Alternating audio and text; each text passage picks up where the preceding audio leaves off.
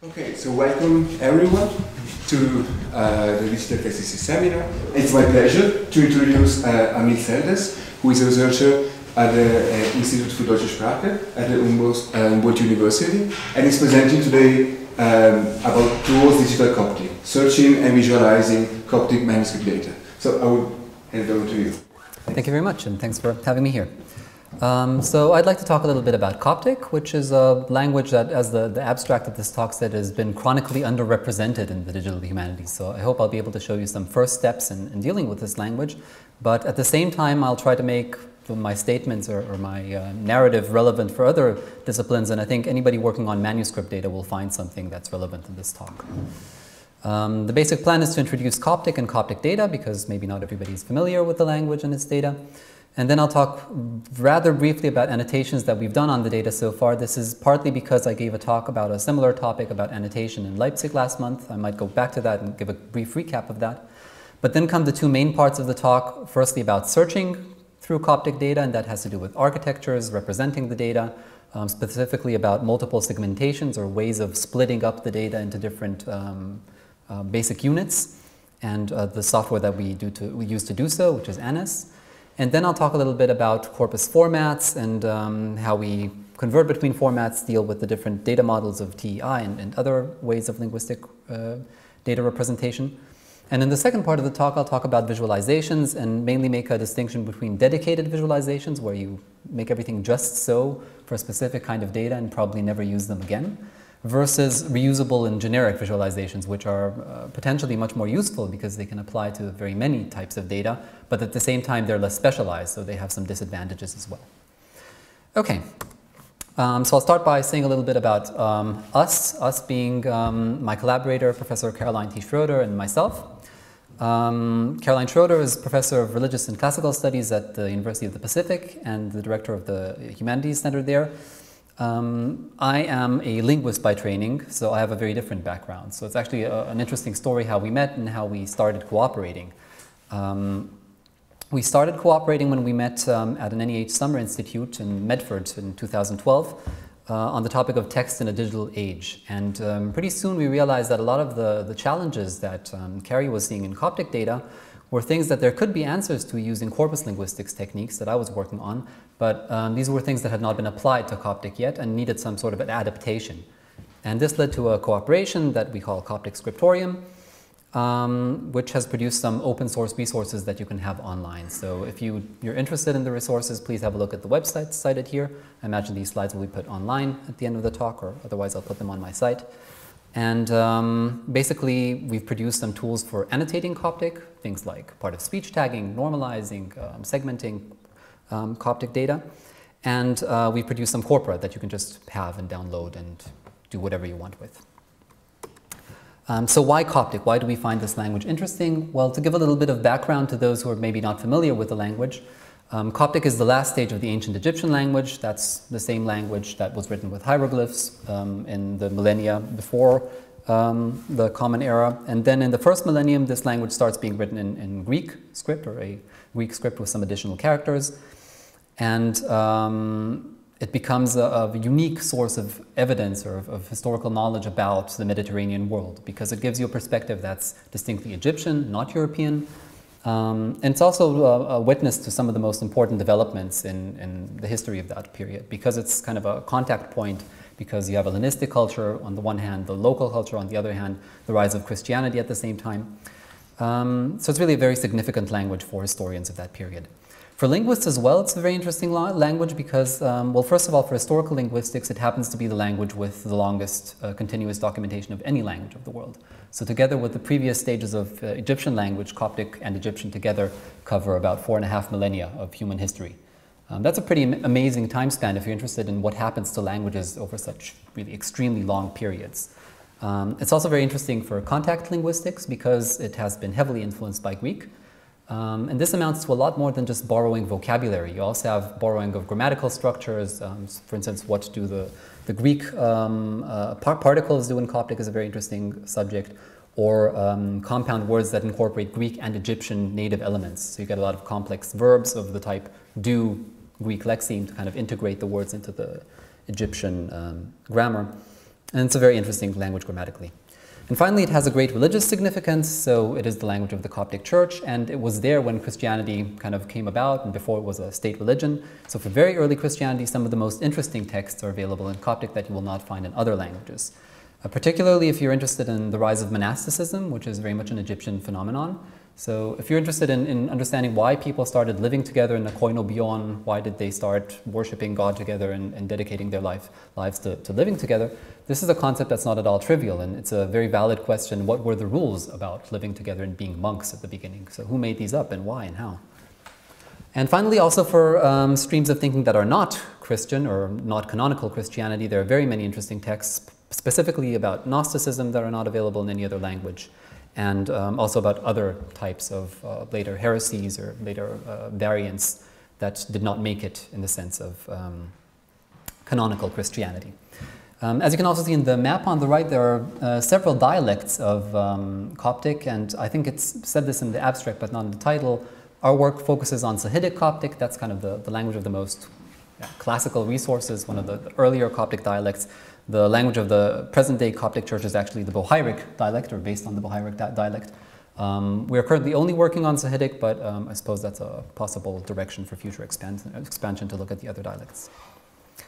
Okay, so those were a few words about Coptic. Now I'll come to the data. I'd like to point out that Coptic has a lot of material. It's not one of those little languages where there are a few inscriptions and then you're done. It's a language that has, thanks to the Egyptian desert, massive amounts of papyrus material that's been preserved, which makes for very happy philologists.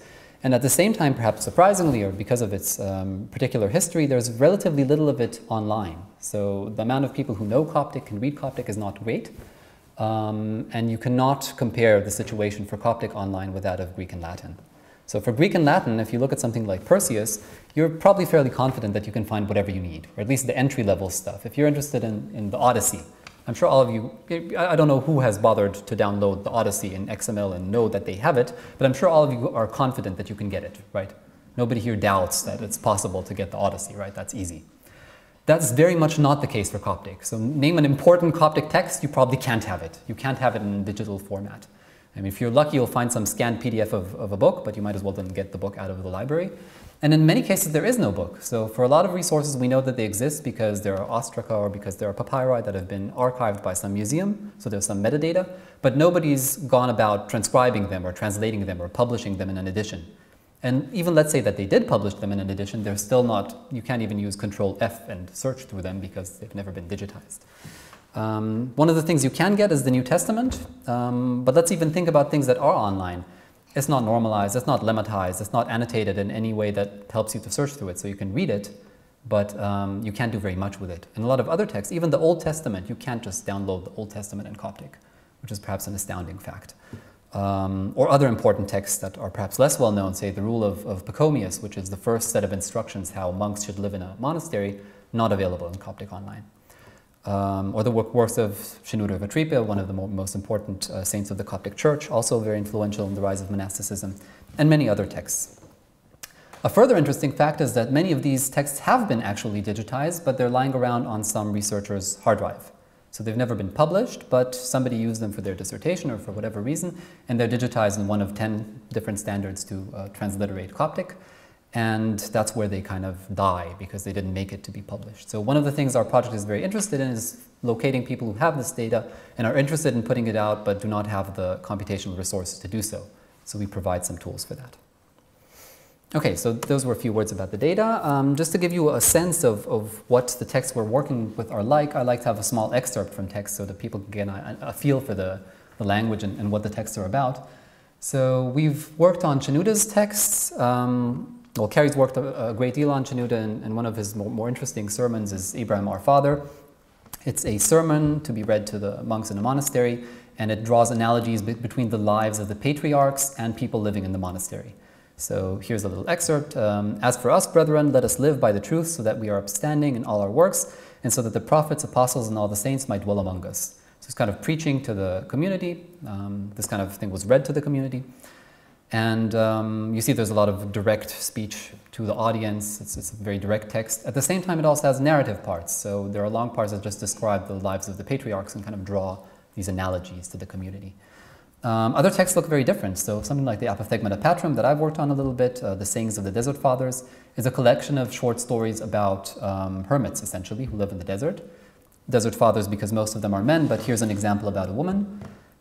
They said about the Blessed Sarah the Virgin that she spent 60 years living at the top of the river, meaning the Nile, and she never set foot outside to see the river. So she spent 60 years in a cave, and this is a sign of her holiness, that she was able to realize the ideal of asceticism and kind of live in this cave for 60 years. And that's a typical text. There's also a lot of dialogue, a lot of monks talking to each other about life as hermits. And the third text that we've used for our work has been the New Testament, which probably doesn't need any introductions. We've mostly worked on the Gospel of Mark.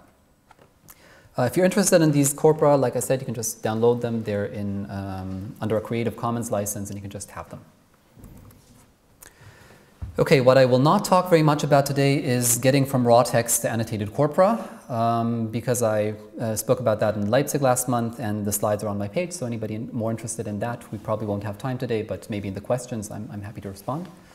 I'll give a very brief recap of what we do or what we have done. We usually start with somebody giving us a diplomatically transcribed text, or doing it ourselves if they're texts that we're working on, and then annotating them in some ways. And the first thing you need to do is normalize them. So very briefly, you just try to transform everything into a standard orthography as found in a dictionary. This is done automatically insofar as we see a word form that we already know has a known variant or automatically removable diacritics that we're aware of. And this is just based on a list. And the list is growing as we work, but a lot of stuff is just unexpected. And then we see, oh, this is a new abbreviation, a new form of nomina sacra or something like that that we need to add to the automatic list. So this is a picture from our search interface. You can see the diplomatic form kolikion or kolikion probably in post-classical pronunciation, and the normalized form is collegion, marked in red. That's from Latin collegium, and that's done automatically or corrected by hand. Then you need to segment the data, and this is an important thing to say about Coptic. Coptic is a more or less a good example of an agglutinative language, or one that it's well on its way to becoming a full agglutinative language. And it has complex word forms, and there are different conventions on what constitutes a word form. We more or less follow Layton's grammar, which is an influential grammar. So you have things like jintai monachos, since I became a monk. And this is kind of a conglomerate of morphemes meaning since and that, and a past marker, and a first-person singular marker, and then some sort of complex verb, do monk. And the reason you need to segment these is that if you're looking for the word monk later, then you won't be able to find it unless we've cut it out of its surrounding context. Or the one below, entaf tren orpsha, he who made us keep the ceremony. And again, a relative marker, a past marker, and so on. So the segmentation into these big blocks is actually done manually, even though the manuscripts are actually in scriptio continua. There are no spaces in the manuscripts per se. There are some diacritics. So this apostrophe-like thing that you see here sometimes corresponds to what we think of as these complex word forms, but not always. So you sometimes get diacritics corresponding to that. But it turns out that no researcher actually transcribes in scriptio continua. So no text that we've come across that anybody has produced did not have spaces, at least between the big word forms. So we haven't invested any efforts in doing that automatically. We do have an automatic morpheme segmentation script, which just goes and tries to break up these different colored blocks, basically. And the third major thing that we've done is work on part-of-speech tagging, which is trying to assign to these colorful units their part-of-speech category so that we can do some grammatical work on the texts. And we've done this by training a model for the freely available tree tagger by Helmut Schmid, using a lexicon that we received from the CMCL project, courtesy of Professor Tito Orlandi. And using this tagger, we developed two different taggers, two different part-of-speech tag sets to train on. One has 45 tags, and that's the fine-grained tag set. And it has all sorts of distinctions between proper nouns and common nouns, between different types of pronouns. And then there's a coarse-grained tag set, which just says this is a noun, this is a verb. I don't know what kind of noun, but it's a noun. And the inter-annotator agreement on the fine-grained tag set is around 94%, or a kappa of 93. Which means that when two people tag the same text, they usually agree on what the correct part-of-speech tag is. So we're working on refining the guidelines, but it's a fairly usable tag set. And the tagger does quite well with it, at least within the domain. So if you give it more shenouda to tag that it hasn't tagged before, then it does fine. It does in the mid-90s, mid-90% accuracy, which is fine. If you let it tag out of the main text that it has never seen before and for which it doesn't have the vocabulary, then it does quite badly. So I tested it on some documentary papyri from papyri.info. This is some contractual text. And it does quite badly. And here's where you really get better results with the coarse tag set because it becomes unable to distinguish defined classes. In the other texts within the domain, there's not a huge improvement with the coarse tag set. Okay, so that was a very brief introduction to the types of annotation that we've been doing. We also have done some manual annotations, like translation, which shouldn't surprise anyone. That's obviously interesting to do. Language of origin for some words. So if a word is of Greek or Latin origin, that might be interesting. Some coreference annotation, that's basically explicitly annotating when two phrases refer to the same entity in the real world. So in the top right image there, you see some rectangles colored in different colors. And the first one is Apapapnute, that's St. Paphnutius. And the last one is Pöllo, which stands for the old man. And the old man happens to be referring to St. Paphnutius, so they're colored the same color in this visualization. That's coreference annotation. We've only done that for the apophthegmata. And some entity tagging of people and places and so on. Some parallel alignment with Greek, just sentence-wise alignment. That's also not very difficult, especially for Bible text. That's not very difficult to do, verse-wise. And some very, very preliminary tests on syntactic annotation, which you see below, and which is not yet online, and also for a very small portion of the text at the present. Okay, so now we have a lot of data. The question is, how do you represent all this data? So we have texts that have very, very many annotations, like they have different views of the text. You have a diplomatic text, you have the normalized text at the same time. You have information about individual characters in the diplomatic text. So for instance, if they were a different color or size, so kind of rendering instructions in TI. You have different segmentations. So the words are separated into these word chunks, and at the same time into the smaller morphemes. So this is perhaps a more unique aspect of Coptic, but I think everything else should be relevant for a lot of people working on manuscripts, and even different segmentations are relevant for people who work with line breaks within words, for instance, which is a common problem, I think, for a lot of projects. So the question is, how can you search through all of this data, and how can you visualize it in a way that's usable? Well, the first problem that we ran into when using kind of corpus linguistics technology to process these things has been these segmentations, because in corpus linguistics software, typically things are based on the idea of words. So the smallest unit of analysis is usually referred to as a token in corpus linguistics, and it's usually the same thing as a word, and you get people giving examples of a search to be something like, give me all words preceding the word God. That's an easy question, right? You expect a search software to be able to do that, but what is a word? When is God a word? When was the word God, and what is the word before it? Or give me the mentions of St. Paphnutius plus minus 10 words, right? Or give me the glosses father and son and find them within 20 words. And all these things rely on a very clearly defined concept of word. So the concept of word is complex in Coptic, and you have annotations that span parts of words. So if you use the smallest possible unit of annotation, you sometimes end up getting individual characters. So I've marked two cases here at the bottom right. One of them is just a character in red, and one of them is the first character in a word that continues on the next line. And the English translation is meant to loosely illustrate what's going on here. So the first red character is in the middle of the word said, and it's big and red. And the last letter in the first character is, well, the person is saying it's been 8 years. And after the first letter of 8, then the line just breaks. So if you were counting individual characters, then, well, plus minus 10 units, you probably didn't mean for the 10th unit to just be that one character, right? You probably would have wanted the entire word. Okay, so we actually developed some solution to these problems that was not developed for Coptic at all in the software system ANIS, which was used for complex linguistic corpora, and we actually developed a solution partly as an answer to what to do when dialogue data between multiple speakers in a spoken corpus overlaps. And it turns out that you can use the same solution for Coptic manuscript data, which is very fortuitous. And the idea is defining certain annotation layers as segmentations. And a segmentation is basically an alternative view on issues of adjacency and proximity and context size.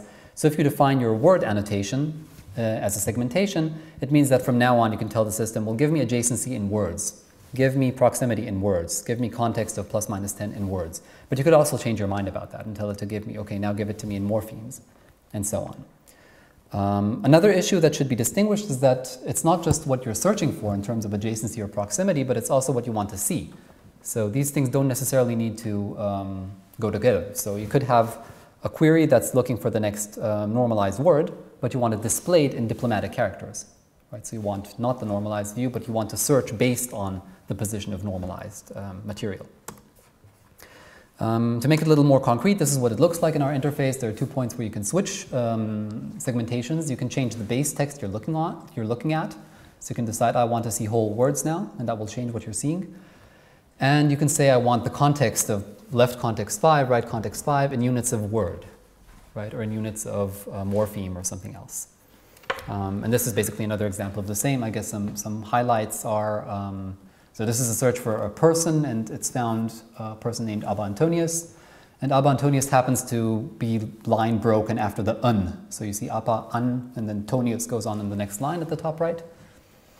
And if you're looking at whole words, well, Coptic words, for instance, contain both the preposition and the noun when there are prepositional phrases, similarly to Semitic languages. An orthographic word contains prepositions as well. So if you're looking for whole words, you'll actually get here, an Abba Antonius, of Abba Antonius, or to Abba Antonius.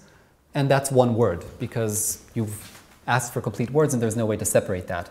If you ask for individual normalized units, then suddenly there's a space here. And if you just ask for the so-called tokens for the minimal units, then you'll also get separations wherever there's an annotation transition. So because of the line break, there's a space here in the middle of Antonius. These are kind of reflexes of this architecture. You can also search for these things. So we use our query language, which is called AQL, Anna's query language, which has the basic principle of defining some annotations that are being searched for and then some relationships between them. So suppose you want to find verbs of Greek origin, then you look for the part of speech V, and it's called pos in our corpora, but you could name it whatever you want. Annis doesn't really care about names of annotations. And you call for pos equals V, and you call for the source language to be Greek. But the question is, what is the relationship between these two things? Are you looking for a verb followed by a Greek word, preceded by a Greek word, a verb that is at the same time a Greek word? And that's where the operators or relationships come into play. And here it's telling us that number 1 has identical coverage to number 2. Okay, so this underscore equal sign underscore stands for identical coverage in Annis, meaning these two things happen at the same time. And that's a verb that also is a source language Greek. And then you get some results, so repent and have faith. And if you know Coptic, or even if you know Greek, actually, you'll notice that there's some stuff before the Greek word. So the first one is afmetanoi, he repented, and that includes some Coptic conjugation stuff before the Greek word. And this is because we're looking at words in the Coptic stream, right? If we were to look at normalized morphemes, we'd only get the Greek verb because it's been separated at another segmentation level. And you can also make reference to your segmentations in searches. So there are a lot of operators, for instance, adjacency, inclusion. So one thing is contained within another thing, or overlaps another thing, or left aligned means two things start at the same point, right aligned would mean they end at the same point. And then some kind of graph-based operators, like something dominates something else in a graph, or pointing relations, or things like the coreference annotation I mentioned. So the old man might point back to St. Paphnutius. And it's possible to incorporate segmentations into the queries, so you can have 1 is followed by 2, or you could say that 2 is the next word after 1. There could be other things in the middle that are not considered words, perhaps some sort of decorations made by the scribe which are annotated, but if they're not words, that does not constitute 1 is the next word, 2 is the next word after 1. And the same within 1 to 10 normalized units. Okay, so you can just make any sort of segmentation be the basis of your query. Finally, for the query language, you can also look for metadata. So this is done by prefixing your annotation name with meta and 2 colons. And the only difference between the meta annotations and the normal annotations is that they're not referred back to as number 1 and number 2, because they don't have any relationships. They're just kind of criteria to rule certain results out. So here, if the manuscript name doesn't begin with monb, then I don't want to see the result. Okay, and this is a regular expression. That's why there's the slash and star. And it just searches for results from a certain set of manuscripts, particularly from the White Monastery. And you can also use negation and so on. So if you're interested in the query language and the software, you can also have a look at the ANIS webpage. It describes this in great details. But since time is short, I'd like to move on to saying a few words about the architecture of the system and how formats are handled in it. So it might not surprise you to hear that not all of the things that I've described here can be done with one format. Specifically, some of them are very suitable for TI encoding. So things like manuscript structure or metadata, things like character rendering are great in TI. Other things are less great, so TI is not very compatible with automated part-of-speech taggers. They usually prefer other more simple kind of one-word-per-line formats or something like that, or parsing, or coreference annotation. There are dedicated linguistic formats and annotation tools that are good at doing these annotations, and they have different formats. And the way of dealing with this, which we've done for a lot of corpora even before I ever started working on Coptic corpora, is using an open source software called Salt and Pepper, which can convert multiple formats into each other. And the basic principle is there's a meta model called Salt, which should not be confused with a format. It's not some sort of format in any sense. It's just a real-time, non-persistent in-memory model in Java. So it's an object model. And there are converter modules which import and export data into and out of the model. So we support a lot of formats with Salt and Pepper, and one of the formats, for instance, is the tree tagger format. So if you part-of-speech tag your data with tree tagger, you can import that into Salt. And the same applies to a lot of other formats. And finally, we export data. Well, in this case, the most relevant export direction is to rel ANIS, the table dump format of the ANIS database. But you could also convert into other formats. And ANIS also uses Salt as its internal representation model while it's running. A big working package for the project I will be working on in this year and also in the coming year, and about which I'll tell you briefly at the end of this talk, will be introducing TI XML into this circle of formats and getting better support for interactivity or interoperability between TI XML and tools for natural language processing.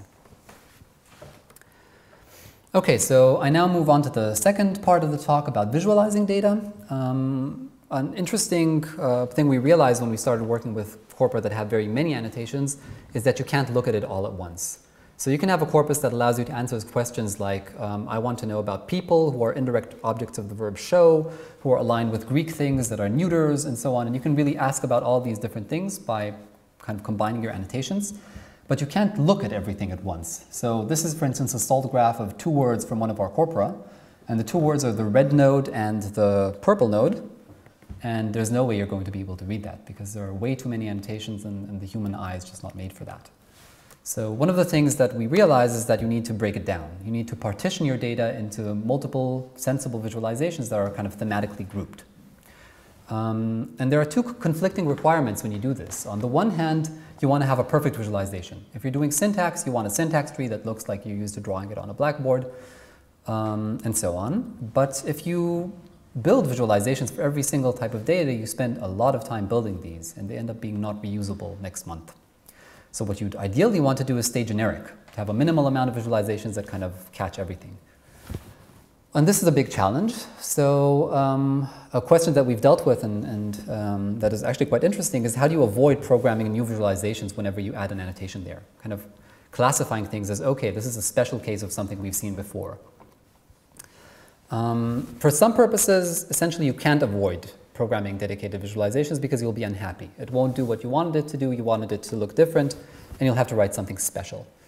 The two major classes of cases that I've come across when you have to do this is when you either have some very special interactive functionality, so you need a visualization that talks back to the user when they do this and that.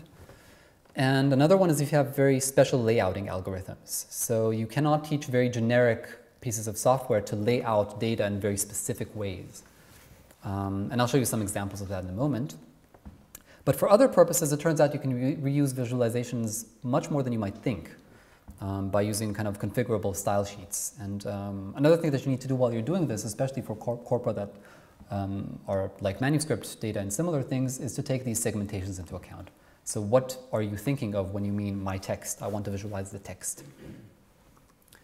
So here are some typical dedicated examples. There are others on the ANIS webpage that we've not used for Coptic.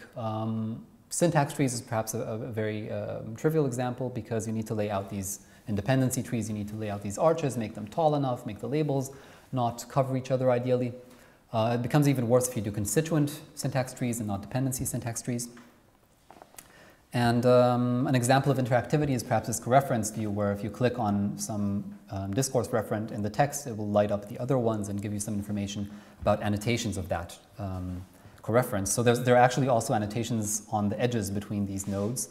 So the type of coreference is also being annotated. Say, if somebody is being referred to as the same exact phrase, for instance, the old man and then again the old man, that receives a special annotation, but if they're being referred to pronominally, that receives a different annotation, and so on. And all of these things need to be viewed and be clickable and so on.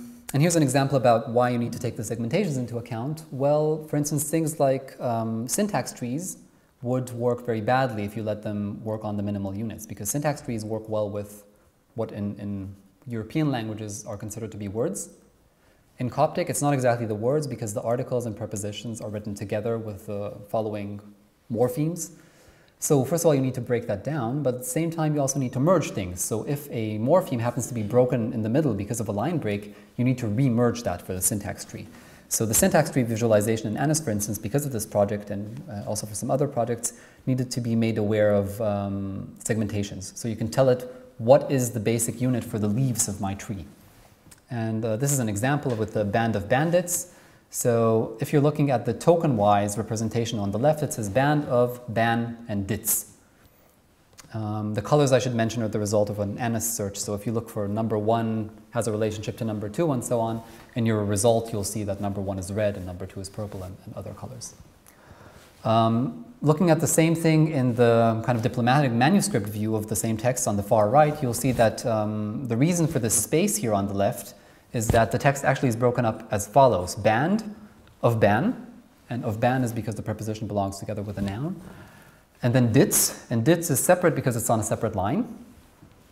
And found them together drinking. This is just how Coptic words kind of bunch up together.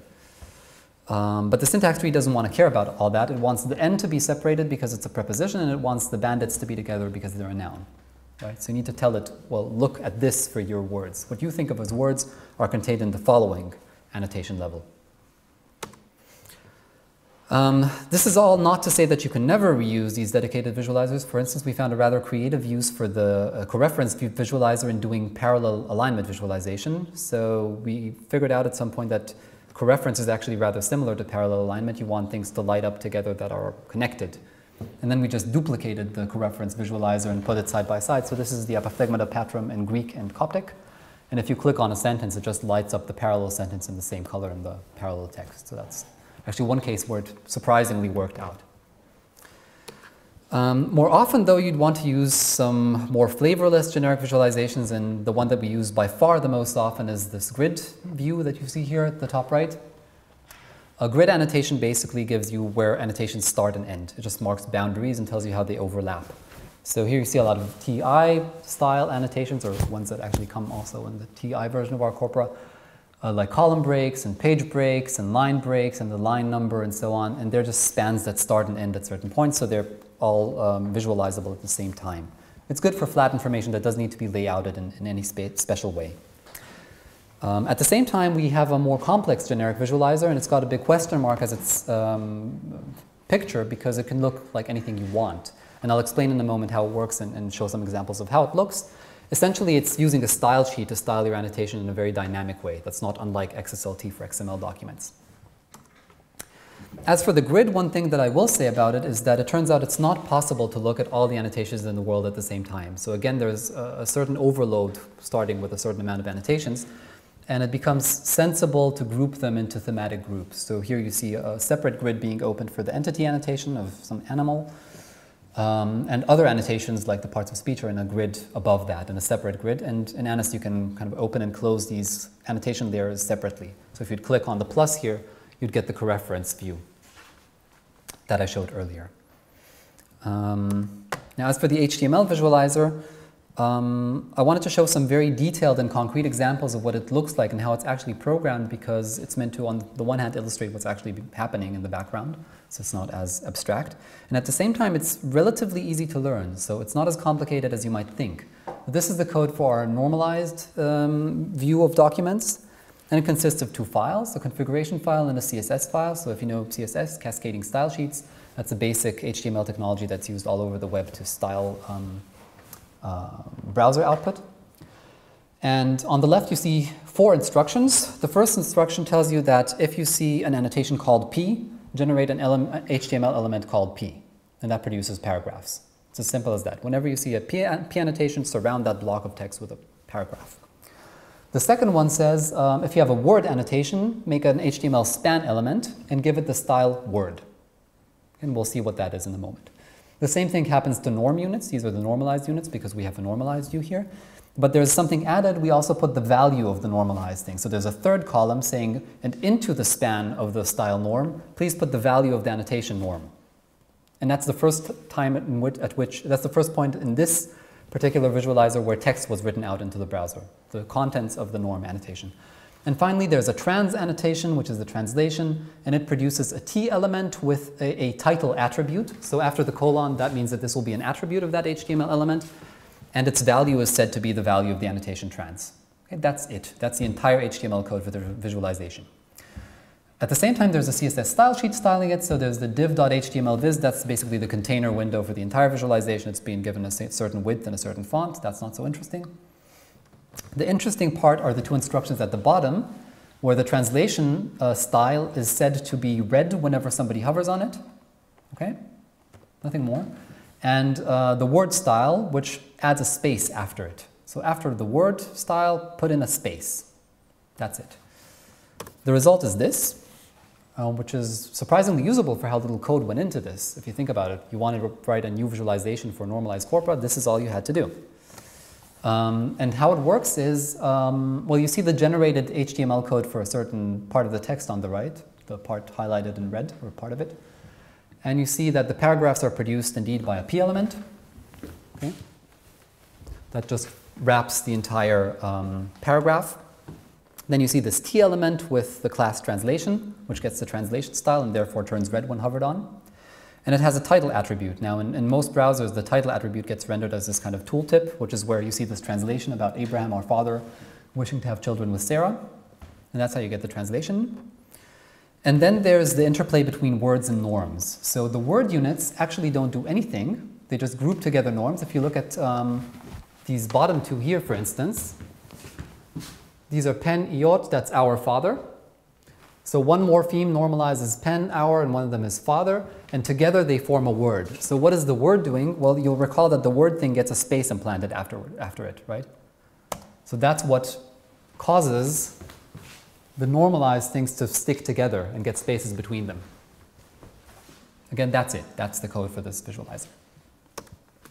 Now, as for reusability, I'd like to show you a different example, this one, which looks more or less like a print edition. This is the diplomatic view of the very same data. It's not a different corpus, it's the same corpus, and the annotations are all coming. You can imagine in your mind's eye that these annotations are coming from this grid, okay? So these are the norms I mentioned, these are the word spans that I mentioned, and these are the DIPL spans. Okay, DIPL will be important in a moment. That's a diplomatic transcription. Also, actually, no, this is based on tokens, my mistake. This visualization is not based on the DIPL. It's based on these talks here, the minimal units. And the reason why you need minimal units and not the diplomatic units is because things may happen within a diplomatic unit, such as line breaks, or such as letters being read in big, and so on. So what this visualization does is it takes all the tokens, the very minimal units, the tiniest units, and it just writes them out in spans. Okay, token, token, token, token. It puts the value of each token in front of each other, just like that. Then it surrounds any LB annotations, so the line breaks, with a div, so an HTML division, a kind of container, and gives us the style line. And then it does something for the page breaks and column breaks. For the page breaks, it creates, first of all, a table with a certain title. And then it creates a row. Okay, and these are pages. Page breaks happen every page, and every page is a table. Why is every page a table? Well, because the pages contain 2 columns. So what we've done is we've put the 2 columns into table cells, which in HTML are called TDs. Okay, so we've just placed 2 columns next to each other as cells in this one page table. And finally, there's the annotation called highRend, which is the TI element high and its attribute rend for rendering. And that just gets the value of the rendering instruction. Okay, again, that's it. And you get the thing on the right. So how does that work? Well, it works thanks to the CSS style sheet. It's a little bit more complex, but it's still not immensely much. There's not much more in it than what I show here for space reasons. There are two instructions about what to do with lines. The first one tells it to make the lines 22 pixels high and to display them as a block, which is what makes them kind of stack on top of each other and be exactly the same height. Then there's the instruction about nth of type 5n. This is a more obscure CSS command that tells it to do something every 5 elements of line. And the thing that it does every 5 elements of line is print a counter of line count. So it's just counting the lines and printing the number every 5 lines. Okay, that's done with one line of CSS, basically. And that's where you get the line numbers from. And then there are instructions about what to do with the pages and the columns. Well, the PBs, the pages, they just get a border. That's where you get the box around the page. And the columns get, first of all, they reset to the line count so that it starts numbering the lines again in the second column. And they also have a fixed width. Okay, that's it. Finally, the rendering instructions are the things that make the nice red and big characters and so on. They basically use what's called CSS selectors. They look for certain words within the value of the rend annotation. And if it contains the word superscript somewhere, that's what the star is for. Star means contains somewhere. If it contains a superscript, then make the font 80% big and align super. If it contains the word red, then make the color red, and so on. And if you were to want to integrate a new corpus next week that has the color beige, you'll just put an instruction what to do when it's beige, or if it's some other sort of formatting. So it's very, very easy to adapt this to new visual attributes of manuscripts. And that's what's so attractive about this generic approach. Okay? So what this gives you is kind of a catch-all solution to visualizing things like TI rend attributes. As a final point I'd like to address very briefly, because we don't really have time, and perhaps for the discussion is also an interesting topic, is what to do with aggregate visualizations. So one form of visualization that's very interesting is taking a lot of data and making some big visualization with it, rather than looking at one particular position. Well, in the latest version of ANIS, we have some basic frequency analysis, just kind of a histogram. But here too, we've tried to look at generic things and how to make this more extensible for the future. And what makes this visualization special is that it utilizes the ANIS query language that we saw earlier. So what it can do is it can give you a frequency breakdown of all the combinations of element number 1 that you search for and element number 2. So this, for instance, is a query for entities containing parts of speech, and it gives you a breakdown of the part of speech by entity. So you can see that in 38 cases in this apothegmata corpus, a person was coded by a noun, but further down the line, in the highlighted part, the person was represented by a proper noun. So in 12 cases, you have a proper noun. These are the Paphnutius cases. These are the old man kind of cases, or the monk, or something like that, so a non-proper noun. And this is not tailor-made, because you can just put another question to the system, formulate another query, and give a breakdown of the combinations of the results of those elements that you search for. Now, it's an open question, and one that I'd like to take into discussion, how much more we should build in terms of aggregate visualizations, because there are very good kind of generic tools that already do this on export data. So here are some word clouds, for instance, for the apothegmata versus the Gospel of Mark. And they were not done with our software, they were done in R. So we work a lot with R. There's good packages for doing this. Why would you want to rewrite that? And essentially, it's a losing battle, because you'll keep reproducing visualizations, and these are being supported by other people, not wasting your resources. So it's kind of an interesting tension, because users sometimes come to our group and ask for extensions to our software, and then we really have to think, do we want to write this ourselves, or do we want to tell them to use something else? But it can be quite instructive. So this example, for instance, even if you don't know Coptic, you might be able to notice that, if you don't know Coptic and you do know Greek, you'll notice that you can't understand what's going on the left, but you understand what's going on the right, because the right is Greek.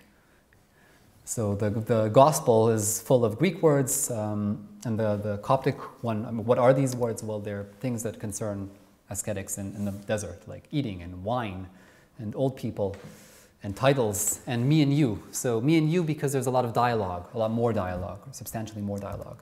And this is the kind of vocabulary you get in a gospel, like baptism and impure and gospel and Holy Ghost and Jesus and John and so on. Okay, so I'll finish up by saying I hope one lesson to take from this lecture is that annotation projects in this day and age should not be limited by the corpus architecture. You should think what you want to annotate, and you should just dare to do that, because you'll get unexpected synergies. You'll get things that interoperate, and you'll discover that you can formulate really complex queries and visualize really interesting things. Now, a lot of people have already been doing this, but they've been doing it in a separate spreadsheet on their computer. So what you might do is you maybe, even if you have a digital resource, you'll search for certain positions in the text and then make your own notes and say, okay, this one was a case of this category. But you won't put it back into the corpus. And I'd like to argue that it's very important to put these things back into the corpus, first of all, because other people will profit from them. And second of all, because you'll be able to use all of these computational resources then. So let's say you wanted these word clouds, but only for verbs. Well, if you annotated what are verbs, then you'll be able to do that.